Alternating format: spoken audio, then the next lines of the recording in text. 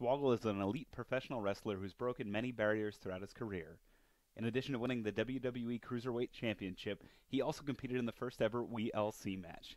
Now, he talks toys with me. Brandon and I put together a detolf the other day, and it made me feel so dumb. Because it was like, I should be able to do this. There's easy instructions, and it's all together, but the door won't close all the way. Like, it catches the bottom magnet if I push it, but not the top magnet. It's just a pain in the ass right now. You're not the only one. I put together the one behind me, and all the magnets line up pretty well, except for the top one. And whoa, why is yours on that side? Yeah, I set it up that way so that my little 3-year-old can't open it because it's closer to the wall. Did I do something wrong then? No, you can put it on either side. Okay, because that really confused me. I got real scared there. But yeah, because I had this like older glass wooden cabinet from my grandma, and it just I like the look of the detolfs. They look slick, and I have one of every figure of mine that I'm gonna put in there, and I have a bunch of the prototypes. Oh wow! I have a bunch of unpainted and painted like the molds or the first ones, hand painted, and then I actually have a head that was unreleased because it was shown to Stephanie, and she said it looked too demonic, so we couldn't put it out. Yeah, that's awesome. So that must be pretty cool, right? When you come into WWE, that was like what, 2006 or 7, right? 2006. Yeah. 2006, and you almost immediately have merchandise. You have figures. You're part of this huge story. It was crazy. All I wanted to do was be a part of WWE. That was my dream since I was 4. And then like when I got there, the only growing up, I was a wrestling figure fanatic all the time. So that's like, but it's one of those dreams where it's never going to happen because first off, I have to make it to WWE. Secondly, which isn't going to happen. Secondly, I have to get a figure, and like it's just not going to happen. When I heard I was getting one, it was a dream. Literally top 5 things ever in my life is getting my own action figure. My first one was a vinyl aggression. They put out like Funko Pops before Funko Pops were a thing. Everyone had the same body, everything, but it's literally Funko Pops, but they're called vinyl aggression. So I had one of those, and then I had a Unmatched Fury, which are like the statue figures. And they put 2 of those in each box, and I was like, this is weird.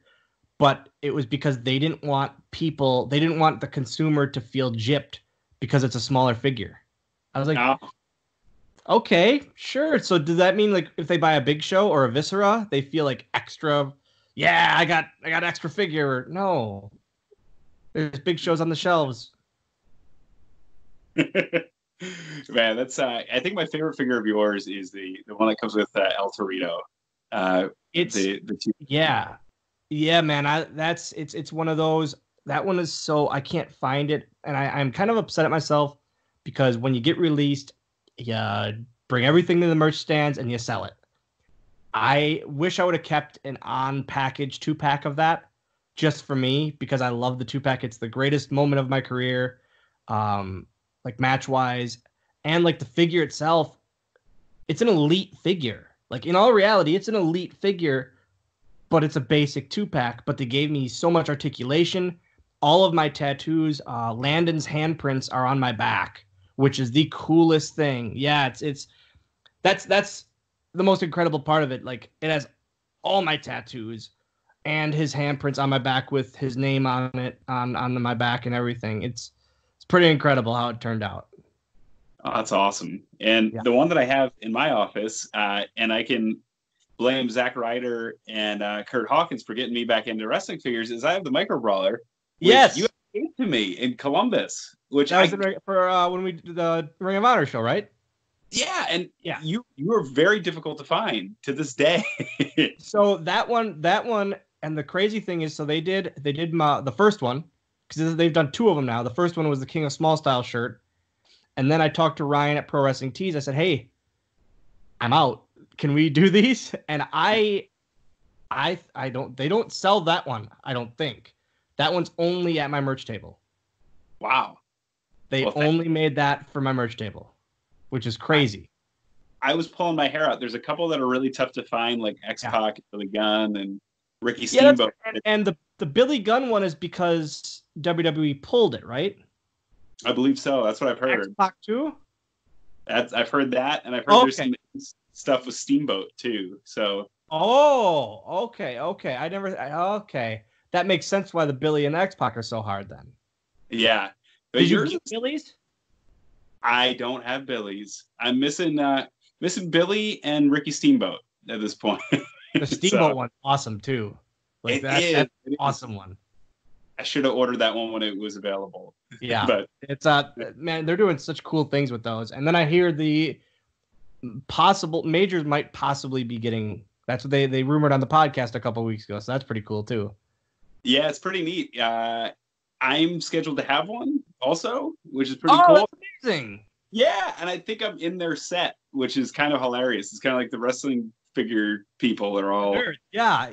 That's awesome. That makes me so happy. Then that's really cool. No, it's a lot of fun. I know you collect wrestling stuff. I also know you're a big Disney fan. I'm a little sad because we were going to go down to Disney. My family and I for the big weekend. Oh man. Oh, with the baby too. Yeah. Oh, that's even worse. So doesn't know. Every year I plan a surprise trip with him. Every year. And I was going to do it at the end of April because it's the same week every year.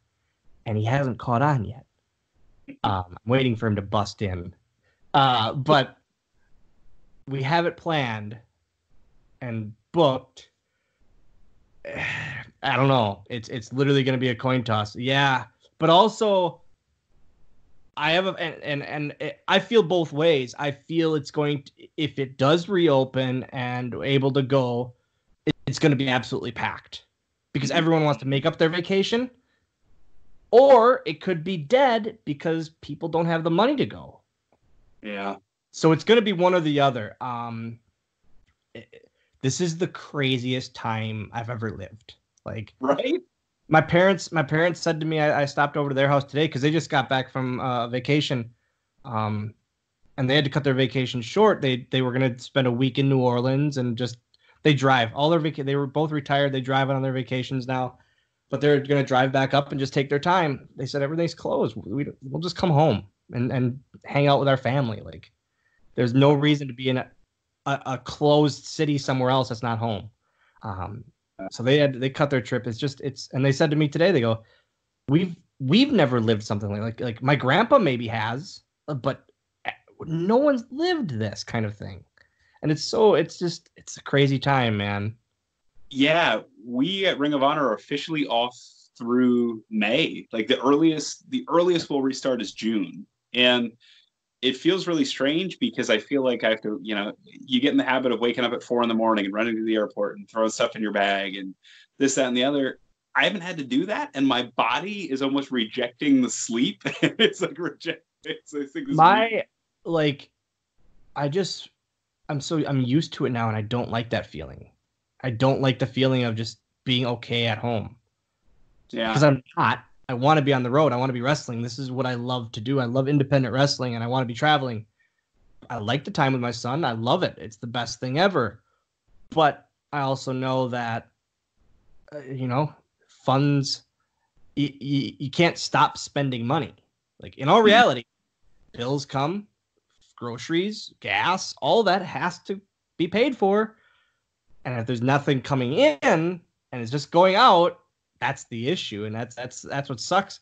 And that part hasn't hit me yet. I keep telling people like midweek this week or next week, it'll be like, oh my God, I'm gonna go broke. This sucks. But it's what sucks is there's no end date. There's no end date. No one knows, and that's the tough part.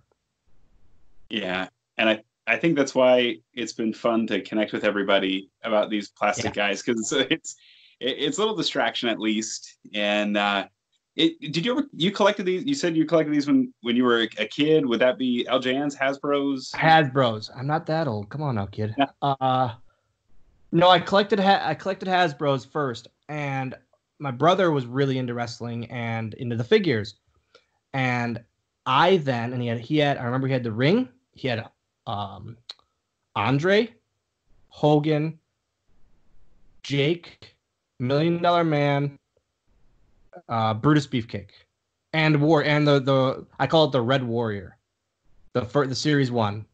Okay. With the title that's supposed to be an Intercontinental title, but it's very weird to this day. Yeah. Yes, that's what I thought all my whole life. I was like, why is he wearing a belt? This is very odd. And then I would play with him so much because I just wanted to be like him. And finally, my parents had to buy me some as well. So I got a second Boss Man, second Andre, second Warrior, and second Beefcake.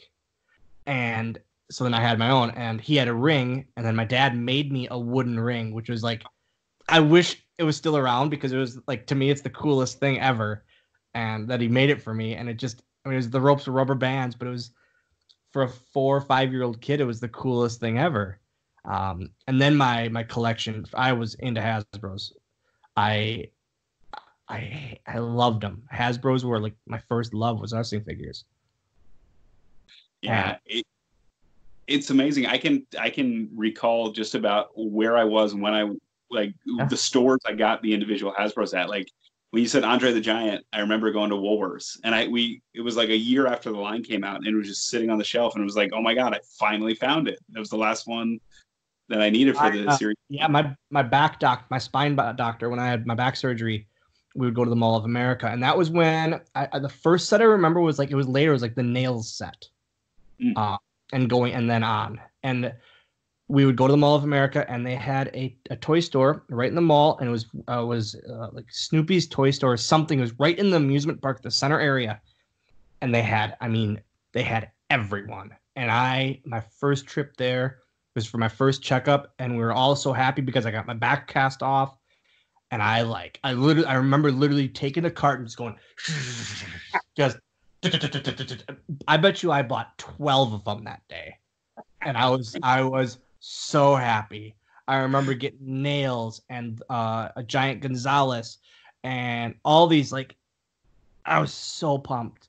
And then so every time we went to that toy store, and then Hasbros were phased out for the Jacks eventually, but those didn't come up right away, like at least at that store, and I was so pissed off because I didn't have the 1, 2, 3 Kid series, the last series, the green cards, right?